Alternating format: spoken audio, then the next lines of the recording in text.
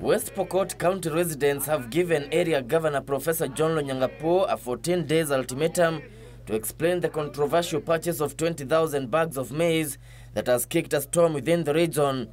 The procurement process of the cereals has been criticized allegedly for denying locals the opportunity to sell their produce to Kacheliba National Cereals and Produce Board. Tukauliza, hii mahindi mnauza kwa pesa ngapi? Alafu vile anasema hakuna, unaleta tu you exchange with the court. Tukaambia hapana. Kila siku mimi kama former MCA wakati tulikuwa county kuna pesa ya disaster management vile ilikuweko county.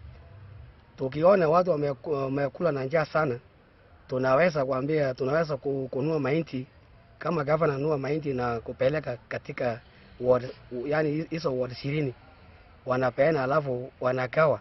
Hata kama mtu akipata korokoro mbili siku hiyo mtu atafurahi kwa sababu ameishi njaa.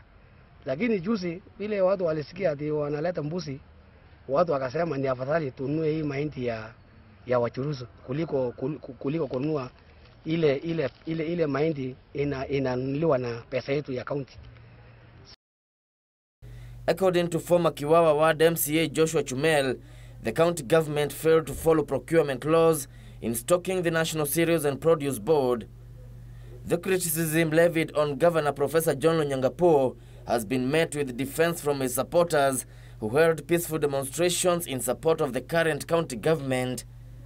Tumenunua pia mahindi yenye kuna watu hapa na lete drama mpaka hata wanaambia watu wengi ati Lonyangapuo amelete mahindi yake kwa store na kupeleka Kacheliba.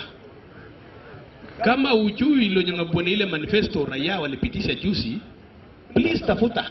Tulisema tutanunua mahindi strategic grain reserve, mahindi ya kuweka wakati njaa itatembelea watu kuanzia mwezi wa 4, mwezi wa 5, mwezi wa 6, mwezi wa 7, at least tuwe na akiba kidogo. Meanwhile, Gusii region self-help groups are mobilizing youths to engage in agribusiness as the country recovers from effects of prolonged political campaigns. Kisii Youth Bunge Sacco chairman Hesbon Moronya says Kenyans ought to forget their political differences and engage in nation building.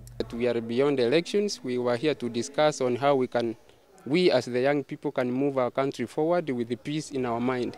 We have also come up with a partnership on agribusiness with our former aspirant women rep on how to assist the young people to come up with agribusiness projects within the SACCO so that they can boost their income generating activities.